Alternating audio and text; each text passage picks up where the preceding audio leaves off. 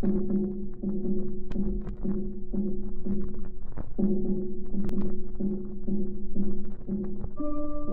story for Star Window 19, Gift of the Earth, is based on real events.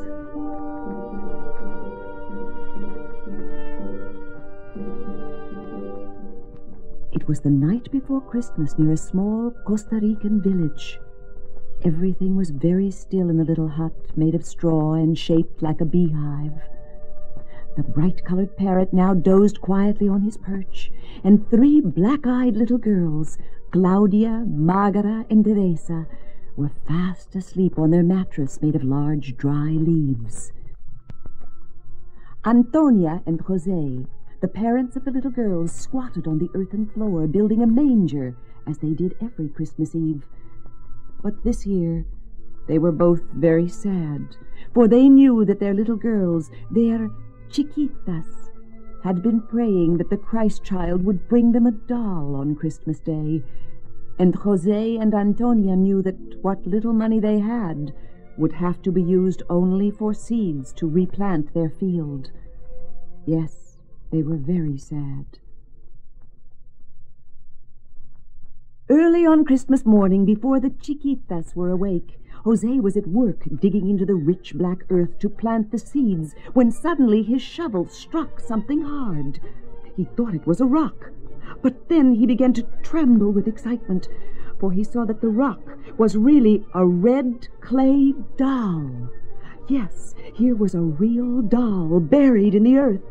He lifted it out carefully and ran to the hut.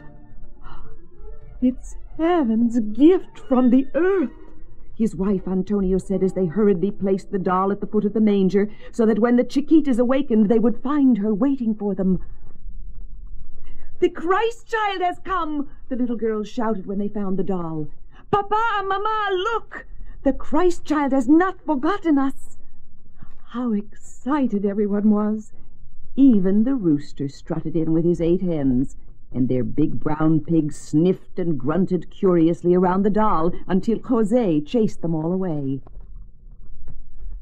Many happy weeks passed for the little girls as they took turns in dressing and undressing their doll in the clothing their mother made from old flour sacks. Then one evening, an elegant stranger, riding on a fine chestnut horse, stopped at the straw hut to ask for a drink of water. As he drank, the stranger's glance fell on the doll.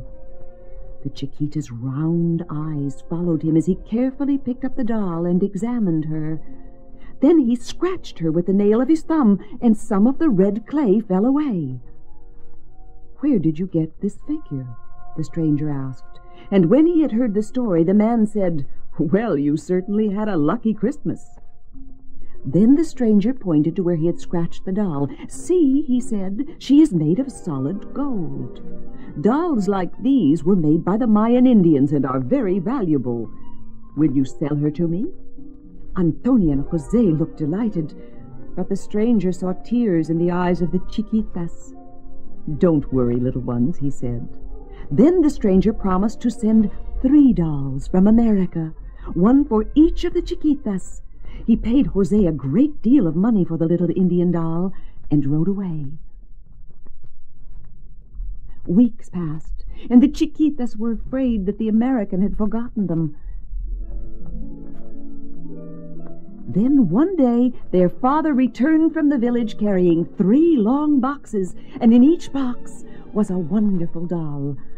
"Que linda! How beautiful!" said Claudia. "Que linda!" said Margara. "Que linda!" said Teresa, holding her doll close in her arms. "Yes, beautiful," said their father, his eyes shining as he saw the joy of his daughters. "Ah, Chiquitas, how good was this Christmas gift of the earth!"